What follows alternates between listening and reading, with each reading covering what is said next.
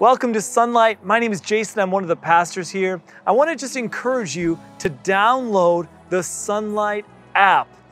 Stick around to the end of the service so you can learn a little bit more how to do that. But for now, let's worship together.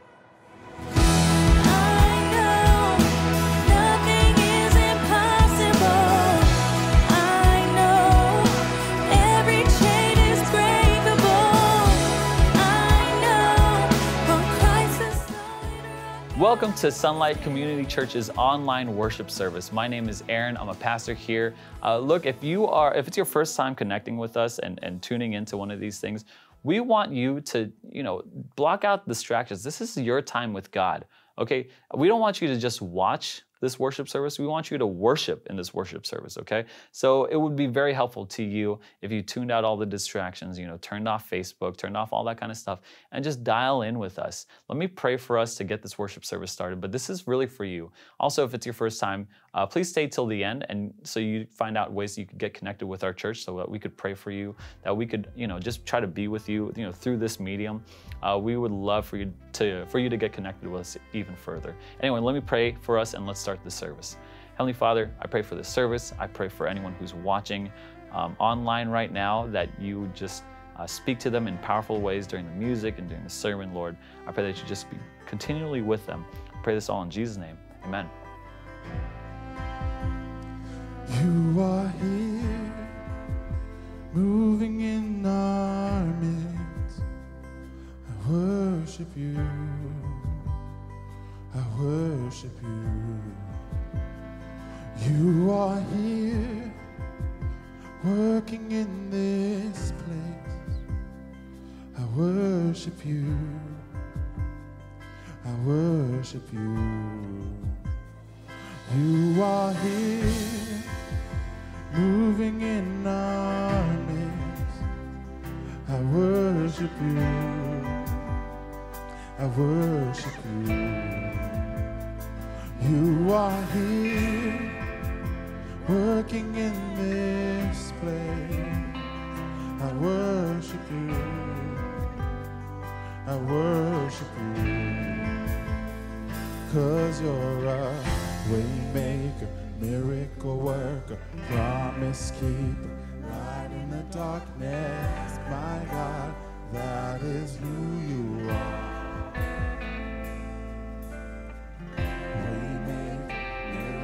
Worker, promise keeper, light in the darkness. My God, that is who you are. You are here. You are here, touching every heart. I worship you. I worship you. You are here, turning every heart. I worship you. I worship you. You are here, turning lives around. I worship you. I worship you. You are here, mending every heart. I worship you. I worship you.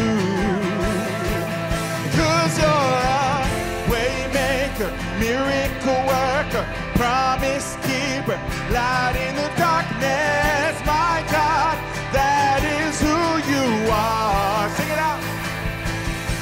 Oh, waymaker, miracle worker, promise keeper, light in the darkness. My God, that is who you are. 'Cause you're a waymaker, miracle worker, promise keeper, light in the darkness. My God, that is who you are. Waymaker, miracle worker, promise keeper, light in the darkness. My God, that is who you are. That is who you are. And that is who you are. That is who you are.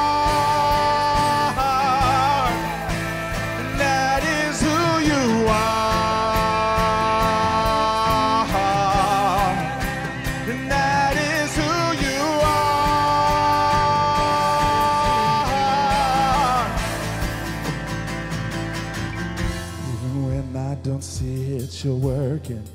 Even when I don't feel it, you're working. You never stop working. You never stop working. Even when I don't see it, you're working. Even when I don't feel it, you're working. You never stop working. You never stop. Oh, even when I don't see it, you're working. See it, you're working. You never stop working. Even when I don't see it, you're working. Even when I don't feel it, you're working. You never stop working. You never stop working. Waymaker, miracle worker, promise keeper, light in the darkness, my God, that is who you are. Waymaker, miracle worker, promise keeper, light in the darkness, my God, that is who you are. Waymaker, oh, waymaker, miracle worker, promise keeper, light in the darkness, my God, that is who you are. Waymaker, miracle worker, promise keeper, light in the darkness, my God, that is who you are, and that is who you are.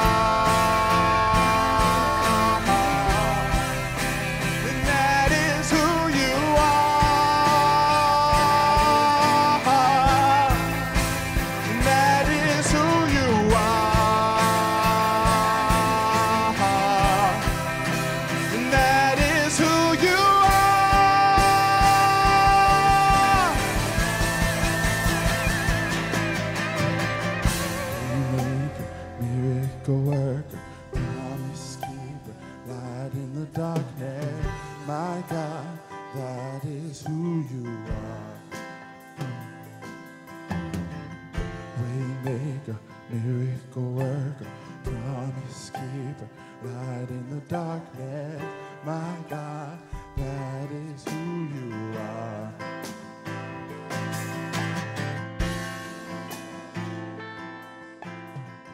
Hola, mi nombre es Jasmine Granada y este es mi papá John Granada de Sunlight, Miami.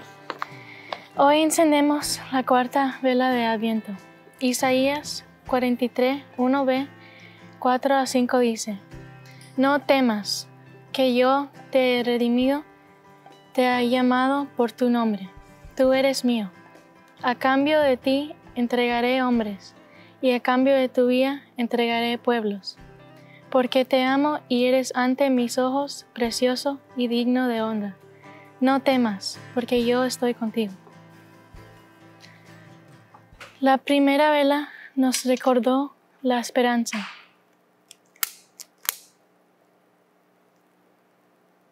La segunda vela nos recordó la paz.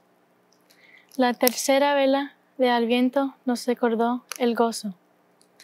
La cuarta vela es la vela del amor. Que la luz de la esperanza, la paz, el gozo y el amor arda en nuestros corazones todos los días.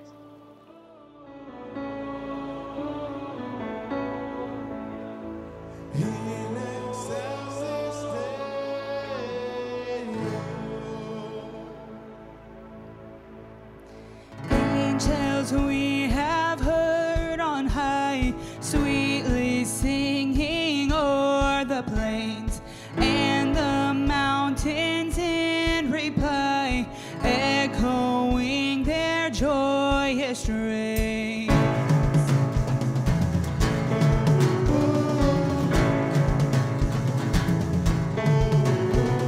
Shepherds, why this jubilee? Why your joyous strains prolong? What the gladsome tidings be, which inspire your heavenly song?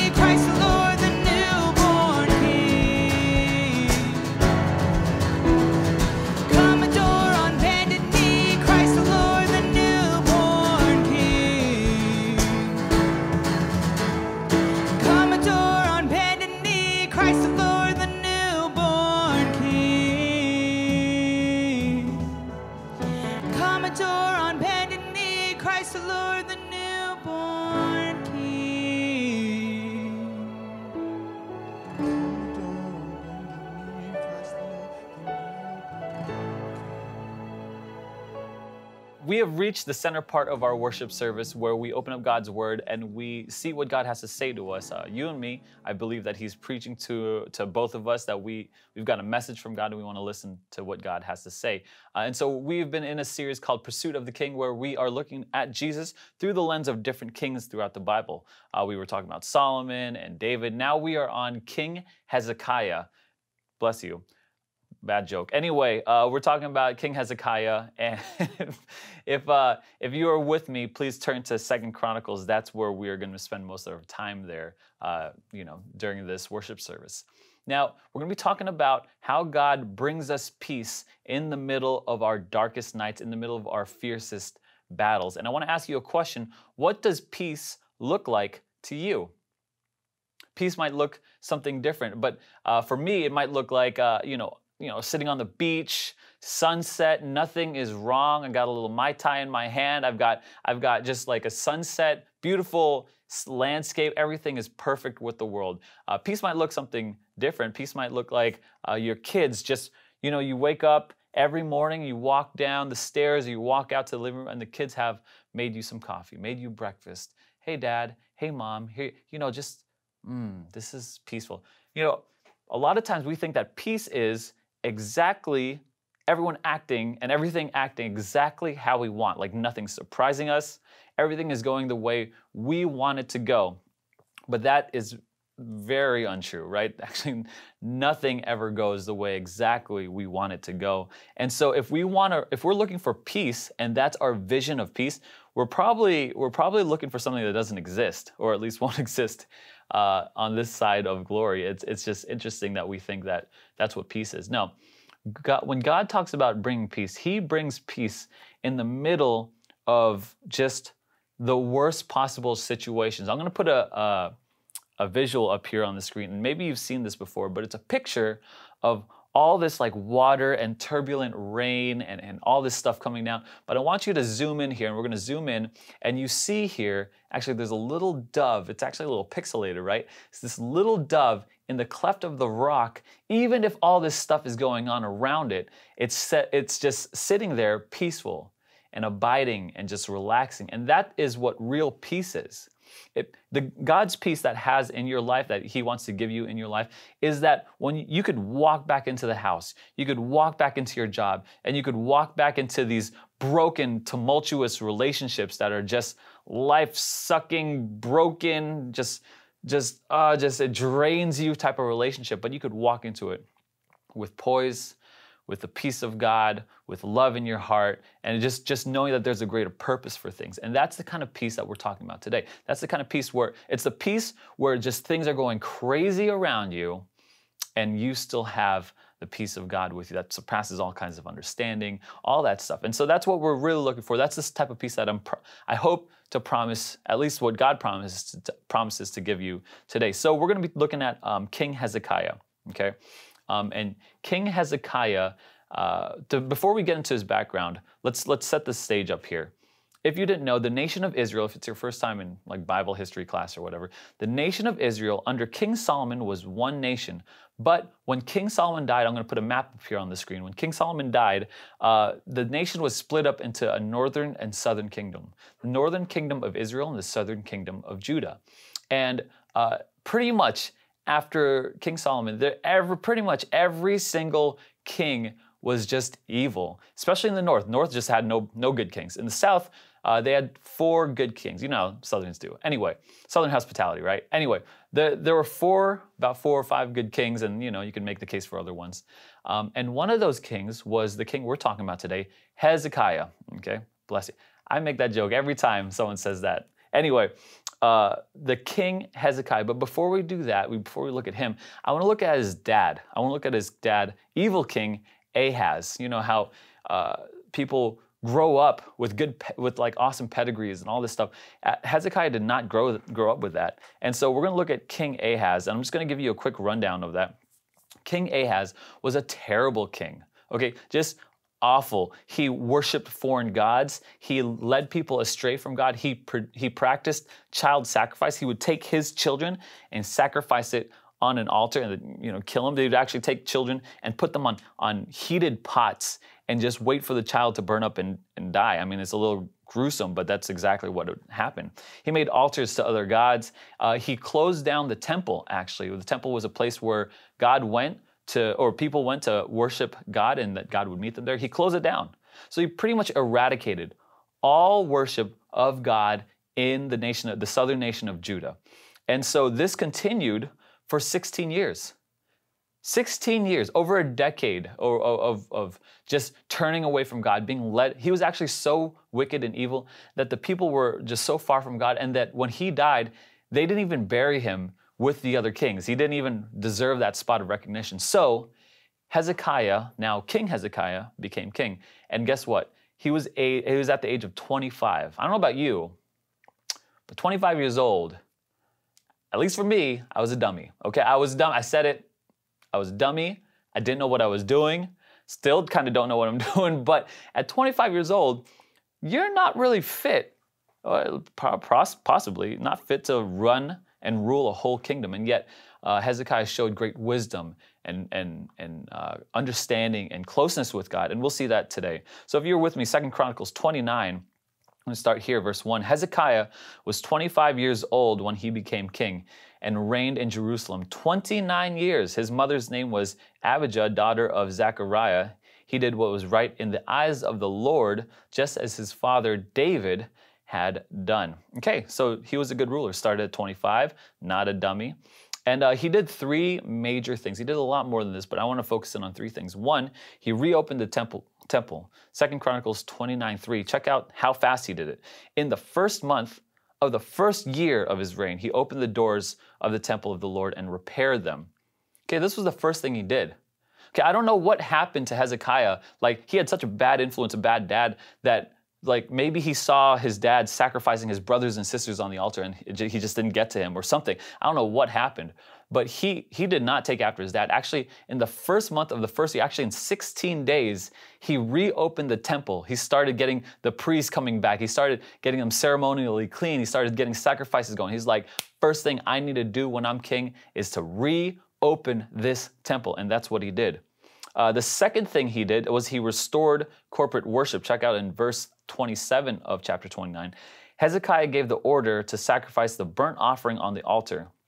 As the offering began, singing to the Lord began also, accompanied by trumpets and the instruments of David, king of Israel. The whole assembly bowed in worship while the musicians played and trumpets sounded. All this continued until the sacrifice of burnt offerings was completed. He started worship services again. He was like, everyone, come up in here. We're playing Great I Am. Okay, bring the sheep, bring the goat. Okay, everyone, we are singing these songs over and over and over again because God is good. We need to remember how God is good and good to us. And we haven't done this. Remember, they haven't done this for 16 years. Could you imagine not going to church, not worshiping, not singing to God for 16 years, actually being forced to worship some weird God who's taking child sacrifices and he's like got this bull on his head and stuff like that. It's wild. And so this is why Hezekiah was so good, that this was the second thing. He restored corporate worship. And I should just say that this is so important. It's so important that I wish that you and I were here together during this time and worshiping together. Corporate worship is so important, and this is what we have for right now. That we have this, right? The invention of technology and internet and all that stuff. But to worship with a church family, with your church, with God's family, that is so important. And we see that in Hezekiah, how important corporate worship is. Now, I'm not trying to make the case or whatever of anything political or whatever you want to have. I'm just making the case that, look, God ordains corporate worship. It is fully ordained here. And whether that can be accomplished via Zoom or via in person, as long as you are worshiping with the body of believers, you are stepping into something that God has for you, that taps deeper into who you are. To ignore that, if you're a Christian flying by yourself, you're like a little thumb wiggling along the ground out there. That's weird, right? You want to be a thumb connected to the body, right? You want to be connected to the body of believers. The third thing he did was he restarted the celebration of the Passover. Okay, the Passover is one of the biggest, if not the biggest, time of celebration during the nation of Israel. It talks about how God has delivered his people, how God rescues his people, how God loves his people. And this was all forgotten. This was all forgotten under Ahaz. But Hezekiah brought that thing all the way back around, as we read in chapter 30. And there's a whole bunch of it, but we could go from 6 to 9. At the king's command, this is Hezekiah, of course, couriers went throughout Israel and Judah with letters from the king and his officials, which read, okay, so pause. He sent out letters to people in the other nation, right? The northern nation of Israel. He's like, hey, we're going to celebrate Passover. Okay, we're going to start this thing up again. And you guys haven't been celebrating just like we haven't, but we're going to do this up again. And so watch this. People of Israel, return to the Lord, the God of Abraham, Isaac, and Israel, that he may return to you who are left, who have escaped from the hand of kings of Assyria. Do not be like your parents. And he's talking about his dad, right?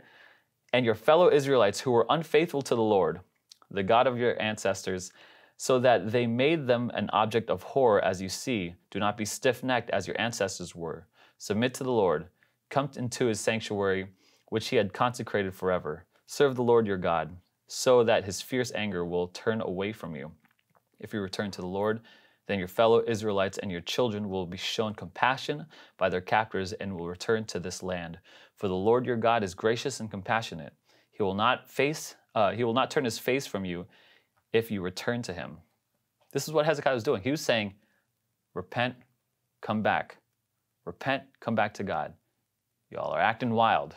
We were acting wild. We were worshiping all these nonsense gods. I don't know who you are out there. There's nothing here. But I need to say the same thing to you. I mean, this is as applicable to you as it is to me and to anyone else in all of history. If you're watching this 10 years from now or whatever, look, turn back to God.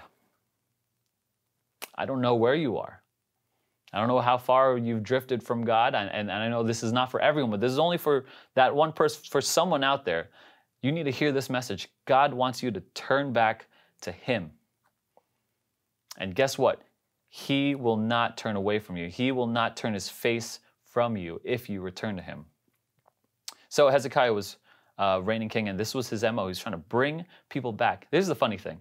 The time of the Passover had just finished. It was like a month or two later. And then Hezekiah's like, we got to celebrate the Passover. And he's like, I don't care if it's the right time. We're going to celebrate the Passover right now. And so they started celebrating. It's about a week long. They got so hyped up on that Jesus juice, right? They got so hyped up on the spirit. They were so like, it was like a religious revolution, a spiritual, revolution at the time. They were like, you know what? Let's celebrate the Passover one more time, one more again. Let's get it going. You know what I mean? It was like they were so enamored with God. They entered into corporate worship for 7 days. They had to do it again for another 7 days. And then 2 Chronicles 30:26 says this, there was great joy in Jerusalem, for since the days of Solomon, son of David, king of Israel, there had been nothing like this in Jerusalem. Look, if you return to God, if you worship, you praise him, there will be nothing like it that you can experience like that in your life. We could turn to a lot of these other things to worship, but Hezekiah, God is saying to you, you got to return to him. You got to return to him. He was doing everything right. But you know how you'd be doing everything right and you're like kind of living life, but then trouble still hits you? Like you're like, oh man, I love God. I'm living life for God. Bam. Uh-oh, some kind of struggle, some kind of war. A lot of people get this misconception. Hey, if I live life for God, I'll have a life that's easy with God. That's not true. Actually, some of the people who lived life closest to God had the hardest, most afflicted lives. Look at Jesus, right? He was God, and he had the hardest life. Anyway, Hezekiah, in line, was refocusing to God, and what happens? The Assyrians come in, and they take over. This is war. So one of the things that Hezekiah did was he stopped paying taxes. Now, you know and I know that if we stop paying taxes, boy, the government will come and war against you, right? That's what happened here. Hezekiah stopped paying taxes to an Assyrian king. who took over the northern kingdom. He said, I'm not paying taxes to someone who does not worship God. And so he stopped paying taxes. He rebelled. And so Sennacherib, the king of Assyria, Sennacherib, he came, that's missing on the McDonald's menu, actually. Anyway, he came in, and he was the king of Assyria, and he's like, you're going to pay me these taxes. And he came in and he took over 42 cities of Judah. Actually, this is known on what's called Sennacherib's prism. And we'll come back to this. I got a picture for that, but let me come back to that, actually. Sennacherib came in and he waged war on Hezekiah. And he actually encircled and put under siege the kingdom, or the city of Jerusalem. And here's Sennacherib's prism. And here's the funny thing. People think that the Bible is just a bunch of rules, right? Do this, don't do that. You know, it's not an archaeological book, historical book, but it is. And the people we talk about are real people, real rulers, real kings, real monarchs, real kingdoms, real places in the world. And so this is one of the things where we look at, it's like a tablet or a prism talking about the king of Assyria and how he had Jerusalem under siege. And he said that Hezekiah was like a caged bird. And it even says that he didn't take the city, but he was like a caged bird. And it's just interesting how that, it's just, it's just real. And so when he was under siege, or before that he was under siege, Hezekiah did 3 things to prepare for this. 1, he built something called the broad wall. Here's a picture of it right here. It's the dotted line all around. And he expanded the kingdom of Israel so that people who were fleeing the Assyrians in those other 42 cities could come here and take shelter, okay? The second thing he did is he built Hezekiah's tunnel. It's actually kind of an engineering marvel. He carved his way through stone, right? And he just kind of right through stone, and he made a tunnel connecting different waterways so that he brought water into the city. He knew that his city was going to be under siege, so he brought water into the city so that they could survive. Now, if you didn't know, that a siege is actually very devastating. It's not, when an attacking, invading army comes in, they don't immediately take over because the defenses are too strong. They just kind of wait out there, and they wait you out. They've cut off all supplies and provisions, no food, so they wait for people to starve to death, all kinds of stuff. And so it creates a bad environment for a very long time. The third thing he did was Hezekiah gathered the military officers and encouraged them with these words. And maybe you could read these into your own lives. 2 Chronicles 32, 6-8. He appointed military officers over the people and assembled them before him in the square at the city gate and encouraged them with these words. Be strong and courageous. Do not be afraid or discouraged because the king of Assyria and the vast army with them. For there is a greater power with us than with him. With him is only the arm of flesh, but with us is the Lord our God to help us and to fight our battles. And the people gained confidence from what Hezekiah, the king of Judah, said. I need you right now to know that God fights your battles. God fights your battles. That should be like a weight lifted off. If someone's talking to you about whatever struggle they're facing, whatever battle they're facing, you need to tell them, hey, God fights your battles. What does that mean? That means you don't have to manipulate, you don't have to manufacture some way out, you don't have to try to figure this thing out.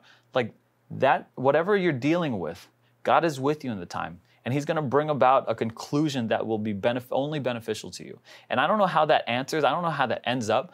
But I know that God's got a plan for you. God's got a purpose for you. That this suffering of this battle isn't meaningless. That he's in the middle of it. So when he said that to his officers, when Hezekiah said that to his officers, Sennacherib had Jerusalem under siege. And they just wanted to wait him out. And then this is what Sennacherib did. All right, this guy is crazy, right? He writes letters and he puts officers at the wall and he taunts them. Says this in 2 Kings 18, 29-30. This is what the king says. This is Sennacherib now. Do not let Hezekiah deceive you. He cannot deliver you from my hand. Do not let Hezekiah persuade you to trust in the Lord when he says, the Lord will surely deliver us. This city will not be given into the hands of the king of Syria. He's saying, y'all Israelites, don't believe your king. I'm coming in and I'm gonna destroy the city. I'm gonna kill everyone. I'm gonna kill you. You better not believe your king. And so this shakes people. I don't know if this has ever happened to you. Has it ever happened to you where you just kind of got that influence, that temptation, like, oh, well, God doesn't work. What good is faith? It's been years.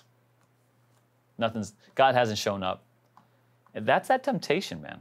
That's a temptation that gets into our heads and that kind of draws our focus away from God. And then it causes more unrest in us, that steals our peace. And then, so Hezekiah then hears this. And then he goes up and he prays. 2 Kings 19. This is his response to this all these taunts. Hezekiah received the letter from his messengers and read it. Then he went up to the temple of the Lord and spread it out before the Lord. So he took Sennacherib's letter and he just brought it into the temple. And he said, Hezekiah prayed to the Lord, Lord, the God of Israel, enthroned between the cherubim, you alone are God over all the kingdoms of the earth. You have made heaven and earth. Give ear, Lord, and hear. Open your eyes, Lord, and see. Listen to the words Sennacherib has sent to ridicule the living God. It is true, Lord, that the Assyrian kings have laid waste these nations and their lands. They have thrown their gods into the fire and destroyed them, for they were not gods, but only wood and stone, fashioned by human hands. Now, Lord God, deliver us from his hand, so that all the kingdoms of the earth may know that you alone, Lord, are God. This is how the people of God fight our battles. This is how we do it. We do it in prayer. We do it by turning to God. We do it by just appealing to God's goodness, appealing to saying, God, make yourself known. Not for me, but for you. And that's what Hezekiah did. And this is how God replied. For 2 Kings 19:32, he will not enter this city or shoot an arrow here. He will not come before it with a shield or build a siege ramp against it. By the way that he came, he will return. He will not enter this city, declares the Lord. I will defend this city and save it for my sake and for the sake of David, my servant. God said, I'm going to fight this battle for you, and I'm going to win it. But I'm going to do it, check that last line, for my sake and for the promises I made for David. Like, this is my name that's on the line. This is my renown. This is me. Like, this guy's attacking me. He's not just attacking you, he's attacking me. And this is why I'm going to come up and show up in powerful ways and save you guys and deliver you guys. God fought that battle. And in 2 Kings 19:35, right after that, he says, that night, the angel of the Lord went out and put to death 185,000 in the Assyrian camp. When the people got up the next morning, there were all dead bodies. Exclamation point. Can you imagine having 185,000 soldiers wanting to kill you for days, shouting at you, taunting you, telling you, oh, we're going to kill you, telling you don't turn to God, don't believe Hezekiah, don't do any of that, don't believe any of that. And then you wake up one morning and they're all dead? I'd like to think they were decapitated. I don't know. I was just reading into it. But they were all just dead bodies, just dead bodies. This is crazy. The awe and the horror and the joy, and just like all this mixture of emotions that would be wrapped up into the waking up in the morning and seeing that God delivered in a powerful way his promises to his people. Look, God provides for you, God blesses you, you and me, and he's doing it not because we are awesome and we deserve, but because he's awesome and he deserves the praise and the honor from it. Hezekiah, they face this battle with the Assyrians, but you and I have a different battle. We have a battle against a certain enemy, our own sin. And this sin brings death. Like, it separated us from God. We can't be in God's presence. Our sin equals our death. And yet, God, being rich in mercy, decided to intervene again. He decided to intercede again. And so he took on human flesh, and he lived the life we were supposed to live, and he died the death we were supposed to die. He waged that battle 2 millennia ago on a hill called Calvary. And when he died on the cross and he rose again, that victory that he earned is now applied to me and to you. There's a difference between Hezekiah and Jesus. We're looking at Hezekiah, but we're trying to look at Jesus in this way. And Hezekiah prayed that God would deliver his people from their enemies so that God would be seen as like the one true God. Jesus prayed and his mission was to deliver his own people. But when Hezekiah prayed, he stepped out of the way so God can deliver his people. When Jesus prayed, he stepped into the way. He died the death we should have died. On the cross, he was crucified for your sins and mine. And through his death and resurrection, sin and death were conquered. Our true enemies, sin and death. And now we have that access to God. We've been delivered from our own, the punishment of our own sins. And here's the thing. There's a vital difference between Hezekiah and Jesus. And I want to make that distinction clear. And it's found in the taunts of the Assyrians. When they said, Hezekiah cannot deliver you from my hand, they were right. Only God can. Only Jesus. Jesus stepped in the way. And while Hezekiah was interceding on the people's behalf, he had to step out of the way. But Jesus interceding, he stepped into the way. And look, let's close here. Just because you follow God doesn't mean life will go easy. There's battles waging around you. You're at siege. You could follow and do everything right. You could follow God. You could try to turn people around. But Scripture doesn't say that no weapon will be formed against you. It says that no weapon formed against you will prosper. Scripture doesn't say, okay, I'm going to detour you away from the shadow or the valley of shadow and death. It says, in the middle of shadow and death, you will not fear. I will not fear. You will comfort me. Jesus doesn't say like, hey, you're not going to have trouble in this world. He says, there will be trouble in this world, but take heart, I've overcome the world.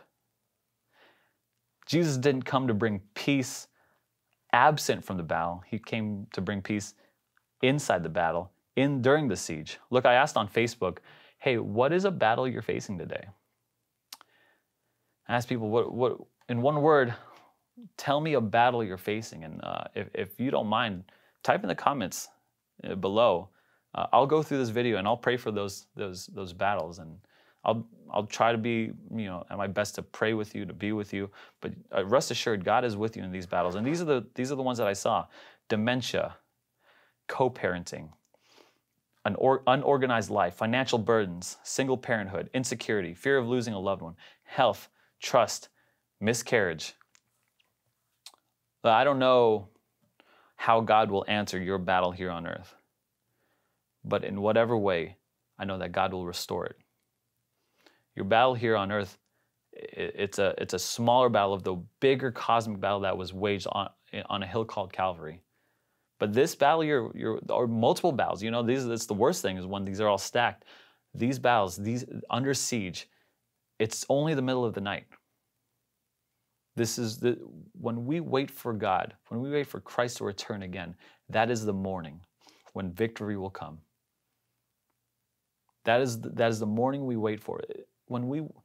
Christians forget that we're waiting for Jesus to come again. He won the victory already, and he will make it complete when he returns again. And everything we've lost will be restored. All the heartbreak will be healed. All the health things will be mended. All of it, we get it all back. Until then, this is how we fight our battles. We pray. That's how we get peace. In the middle of the battle, in the middle of the siege, God will bring us peace. Let's pray. Heavenly Father, I pray for anyone who is in the middle of a siege right now of life. I pray for anyone who is fighting a battle, Lord. I pray that you would just be with them. God, I know you've already won the battle, Lord, but sometimes we forget, and we have these things that we're dealing with, these stresses, Lord, these pressures on us, Lord. Remind us sweetly of how you have won the victory and you'll win it again. Remind us sweetly of how you are with your people in the middle of the darkest nights. Strengthen us, encourage us during this time, and I pray this in Jesus' name. Amen. Thank you guys for joining us in this online worship service. Look, if you have any prayer requests or you turn your life to Christ, please text the number below. We would like to get connected with you. We want to pray for you. We want to connect you to a wider church family. And I want to send you off with this blessing. May the grace of our Lord and Savior Jesus Christ, may the love of God, the fellowship of the Holy Spirit be with you all. And we all said, amen.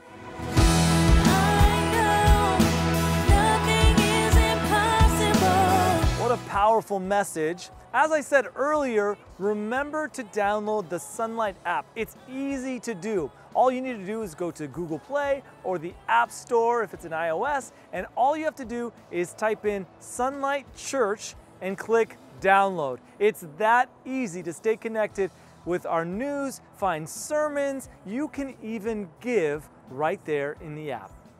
As Christians, we're asked to respond to a giving God by giving of ourselves, which, like I said, you can do right through the app. Also, you can stay connected to us by texting 772-277-7072. Let us know of any concerns or anything we can be praying for you about. Also, make us aware if you gave your life to Christ. We want to know about it and celebrate with you. And finally, I challenge you to subscribe and to share this video with one person this week as a digital missionary.